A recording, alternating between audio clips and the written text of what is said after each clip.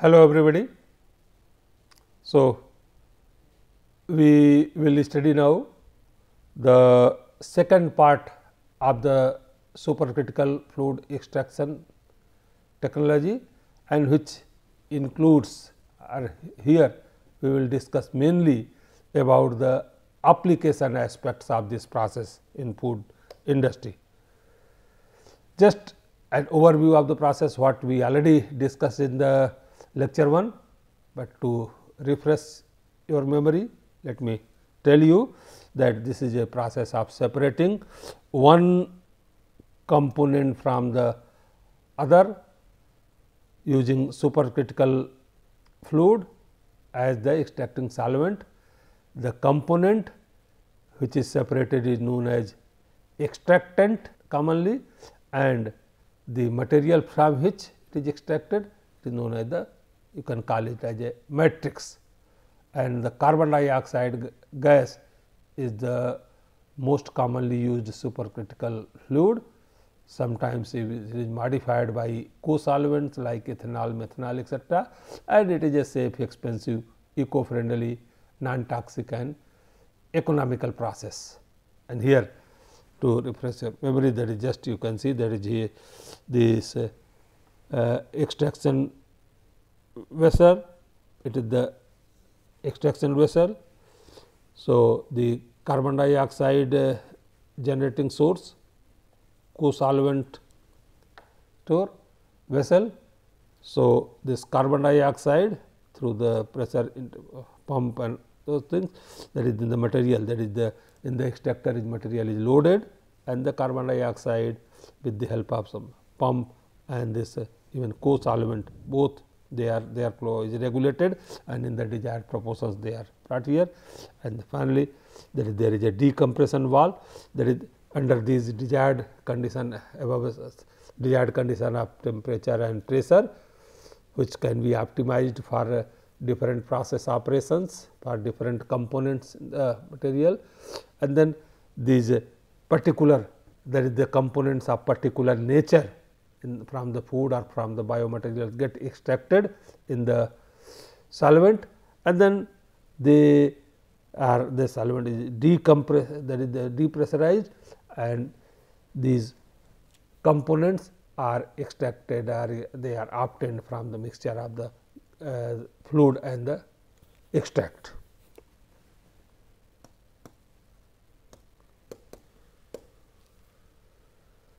So, applications of the supercritical fluid extraction in the food industry, and as you can see here we will discuss, it has a large or wide range of application, that is in the natural products as well as food industries.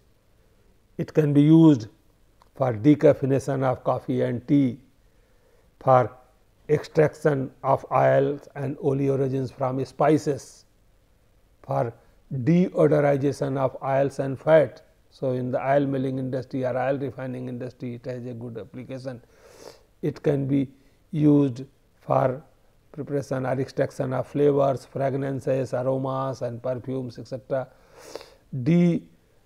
Cholesterolization of egg yolk and dairy cream, that is the extraction of cholesterol from the cholesterol rich materials, extraction of antioxidant from plant materials, extraction of food colors from botanicals, natural pesticides, or it can be used for extraction of nicotine from tobacco and all the so many. So, it has a wide ranging applications, only few are listed here. The food.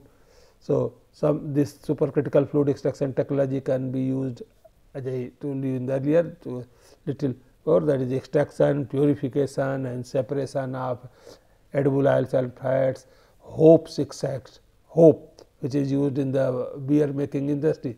So, and hops, that is it is a flowering part from which, that is the flavoring, it has a good, it gives the characteristic flavor to the beer. So, this hops can be extracted using this SCFE technology. So, the natural or characteristic flavor of the extract is retained, that is natural dyes like annatto, hibiscus, or vitamins like tocopherols, vitamin E, tocotrienols, carotenoids, sterols, essential fatty acids like EPA, DHA, DPA, bioactive compounds like caffeine, theobromine, cholesterol, capsaicin, even monoglycerides, diglycerides, other aroma compounds, thiosulfonate, even essential oils from citrus fruits, etc., citrus oil, or antioxidants such as vitamin E, ascorbic acid, polyphenols, or even diacin, genicin, etc. So, all sorts of compounds that they can be extracted from the food material using this. So, we will take up one or two examples, and here it is the decaffeination of coffee or tea using SCFE technology. So, that is process flow chart SCF technology, and there is the in the plant process flow diagram we can see that there are extraction vessel. We have already seen in the earlier the same thing, that is it is a continuous, there are several extraction vessels and these are connected with the through pipings and other instruments and etc. with that CO2 supply or even standard supply etc., and then extraction and depressurization. So, as far as the technology of the decaffeination is concerned, the first coffee bean is wetted with water, and this wetting of the bean tends to dissolve and desorb caffeine from the solid matrix. And then wetted green bean are loaded into the extraction vessel, and after it is loaded, supercritical carbon dioxide is introduced into the vessel, and the operating conditions normally maintained are 300 bar pressure and 40 degree Celsius temperature.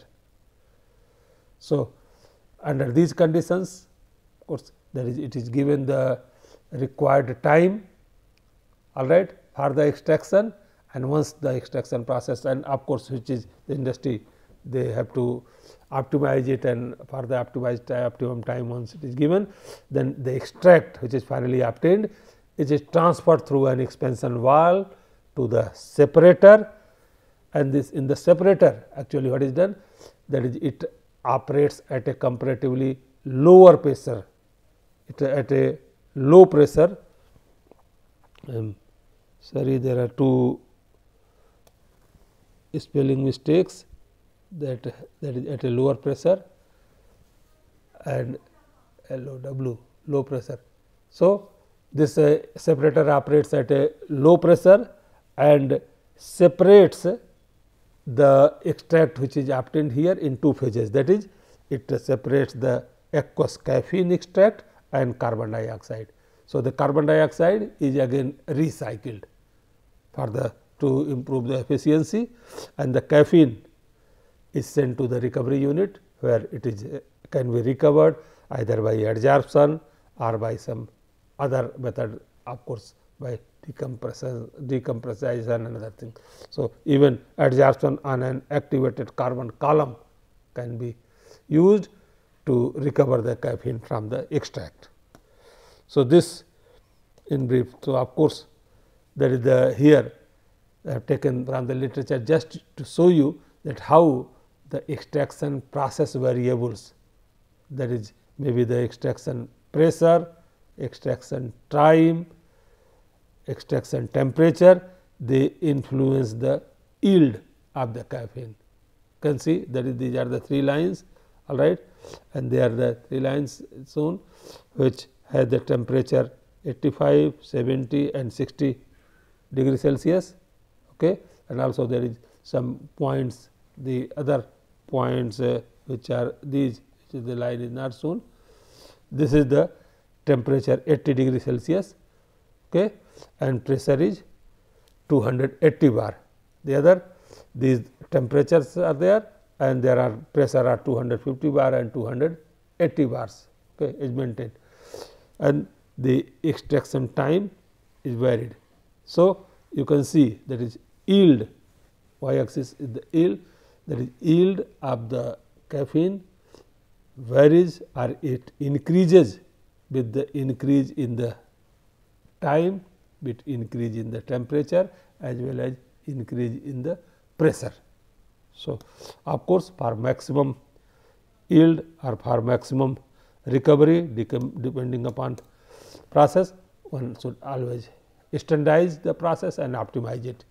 Similarly, in this slide you can see the concentration, that is the concentration of the material which is extracted, in this case caffeine, and if it is initially taken as 100% concentration and which it was fed into the extractor vessel, then in the extraction time was maintained 12 hours, all right. So, even the mass flow rate, how with the mass flow rate the extraction, the concentrate that is in the residue part, what is the concentration of the material is remaining, that you can, and that increases with both, that is increasing the mass flow rate, that is kg per kg solid, as well as the pressure.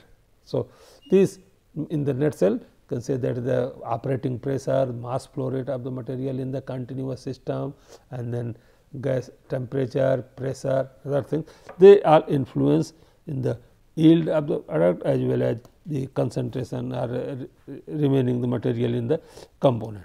So, one should properly optimize. The extraction of natural food antioxidants have been widely studied by several authors, right. Even that is a many common or important biomaterials like rosemary etc. have been used, and their antioxidant has been processes for their extraction have been standardized or optimized. Like some researchers, they have demonstrated that the antioxidant activity of supercritical extracts of rosemary or other different Turkish plants were higher than those obtained by conventional processes like steam distillation etc.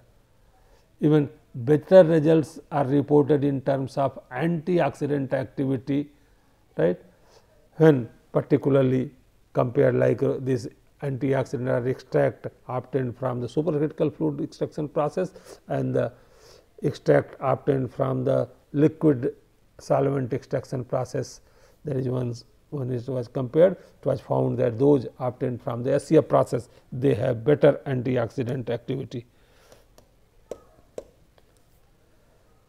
Extraction of antioxidants from dried mushroom, particularly the argothenin etc. And in fact, we also in our laboratory have done some work on this aspect. This picture just to make you, just to show you, that is either the dried mushroom is taken in the dried and then made into the powder, all right, to improve the extraction efficiency, and then in the powder form it is introduced into the extraction vessel, and the rest thing follows as usual in any other process. That is what we have discussed earlier. So, it is given the desired time, that is the contact or of the temperature, that is the carbon dioxide, supercritical carbon dioxide at desired temperature, pressure etc., and then finally argothenin or extract is obtained. Okay. And we have found that argothenin, that about 1.3 milligram per gram dry weight, and there is total phenols about 5.48 milligram gallic acid equivalent per gram dry weight. In our laboratory we got these results, this data is already published. Also we have done work accordingly, that is the extraction of bioactive components from microalgae. It was used to extract lutein and total phenolics or antioxidants from Chlorella vulgaris. Our results showed that, of course, we studied, we optimized the process of the temperature, pressure combination and all those things, and we about 6.6 milligram per 100 gram dry weight lutein, 22.8 milligram gallic acid equivalent per 100 gram dry weight total phenols, and 5.3 milligram per 100 gram dry weight antioxidant could be obtained using ethanol modified supercritical carbon dioxide in our process. This also, that is the low cholesterol whole milk powder and cream powder. Supercritical carbon dioxide alone and ethanol modifier carbon dioxide are implied. Various researchers have done work on this aspect. We have also done substantial work in our laboratory, all right, for the preparation of low cholesterol dairy cream or milk powder or cream powder. And in our process, about we could recover about or we can reduce that cholesterol from the milk fat about 55.8% and 46% cholesterol removal from whole milk powder could be achieved by using supercritical carbon dioxide alone and ethanol modified SeCO2 respectively. So, of course, addition of ethanol led to enhanced extraction rate, and this again the similar process, that is the here milk powder is introduced into the vessel. It is given the intimate contact with the supercritical CO2 along with the modifier, and then finally, the rest procedure as usual is followed. Let me elaborate little, that is the process flow chart for the preparation of low cholesterol milk powder using supercritical fluid carbon dioxide technology. And here you can see in this pictorial flow diagram that the, as I told you, milk powder is taken and the milk powder is introduced into the extraction vessel, and this vessel is fitted into the SCFE equipment. We have benchtop SCFE equipment, and after it is the material is put into the vessel, then other processes as usual are followed, that is the carbon dioxide as well as together, either because we conduct a lot of experiment, these we conducted together we pass as well as along with that separately or together with that modifier, and we standardize process parameter, and finally, there is developed a technology for preparation and optimize the parameter.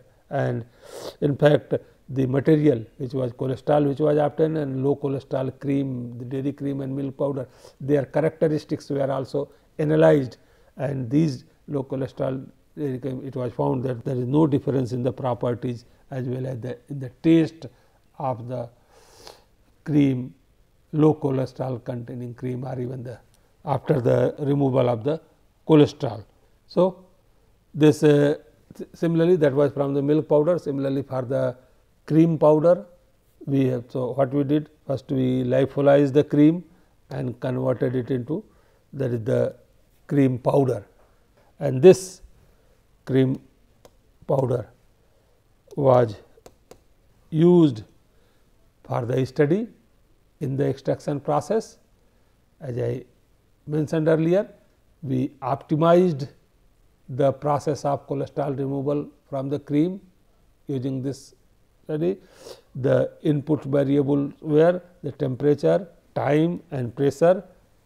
Temperature ranging from 40 to 75 degrees Celsius, time from 2.5 hours to 3.5 hours, pressure from 100 to 250. In this range, all these variables were made, and different about 20 experiments having combinations of these variables were conducted, okay, as per the experimental design, and the static time was kept 30 minutes and the flow rate was fixed at 6 liter per minute.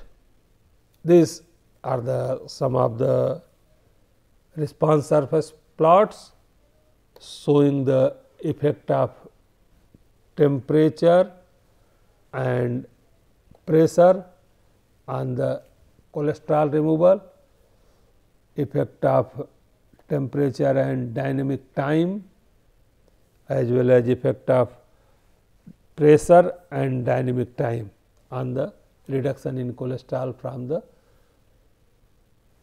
dairy cream or cream powder.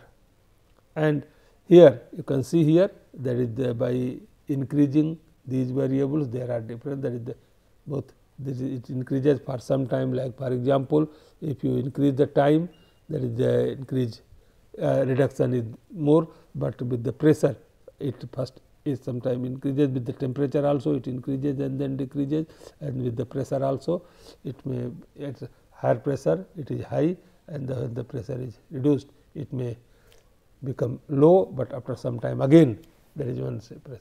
So, it has all these factors like temperature, dynamic time, pressure, etc. They have important effect on the reduction of the cholesterol from the cream powder. So, this is exhibited in these response surface plots, but we should see that the cholesterol is removed. Why the cholesterol is removed?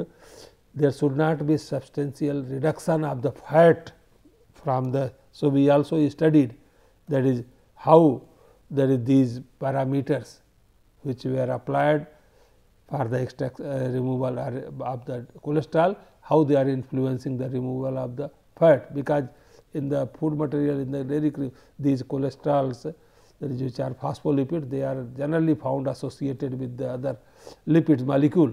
So, it is quite likely that the fat also get extracted with the cholesterol. So, one has to optimize the process, that is and that we have done, so that this for maximum cholesterol removal or reduction in the cream with minimum fat content. So, this again similar effect which we have seen, and these effects are of the temperature, pressure, temperature dynamic time and pressure dynamic time on the separation of fat from the cream during supercritical fluid extraction.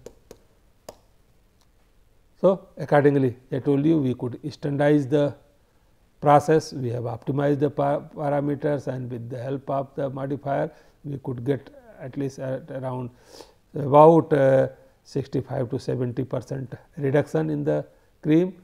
All right. This is take the picture of the low cholesterol removed cream powder, as well as that is the initial cream powder with full cholesterol, right, and this cholesterol removed cream powder was further used in the preparation of products like butter and ghee, etc., and it was observed that there was no significant effect in the characteristics of the products prepared from the low cholesterol. So, it becomes a good and very effective and mean for. Okay. So, also that is an important aspect of this supercritical fluid extraction is in the quality control. Okay.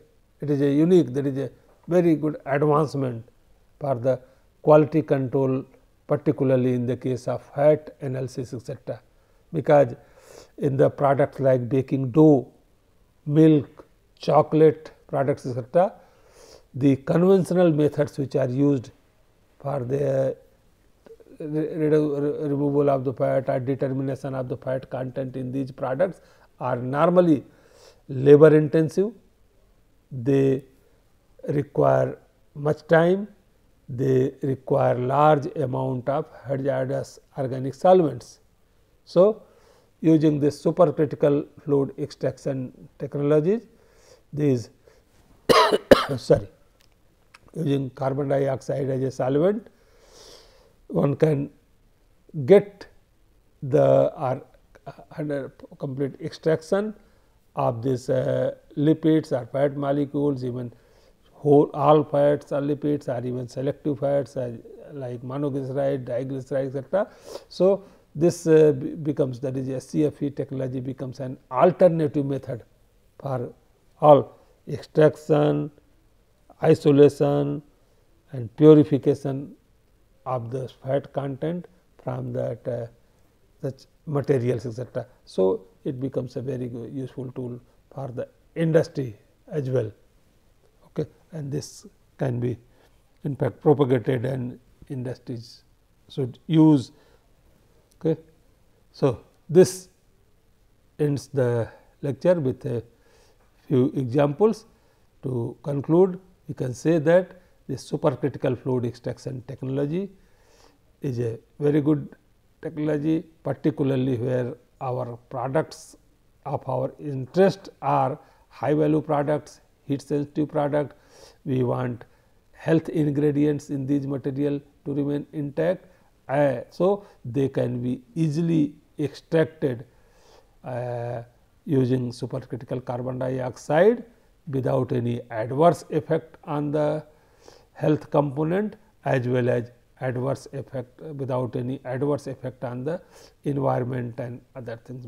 There is no byproduct, no residue, and this is a completely green technology. However, for every product and for every process, depending upon the characteristics of the raw material as well as depending upon the ingredient which is being extracted, which we want to extract from this, one need to properly optimize the process and standardize the process, and accordingly suitable plant and machinery need to be made to facilitate the extraction process and to get proper, and the plant machinery equipment design, etc., should be properly made, so that